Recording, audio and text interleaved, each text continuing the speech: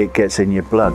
It just gets inside you. Every time you come here, you see all these people, and it's in you. Once you're here, then you've been here. That's it. It's the way football used to be when I first started watching football many years ago. I think it's refreshing to be at a club like this, at this level, a friendly club. Every time I come here, I feel like I belong, and you know, I could come by myself and within like 5 minutes I'd be able to have conversations with people I've never spoken to before, because when we're here we've all got that one love, that's the football club. The social atmosphere of being an Exeter City fans, you just can't beat it.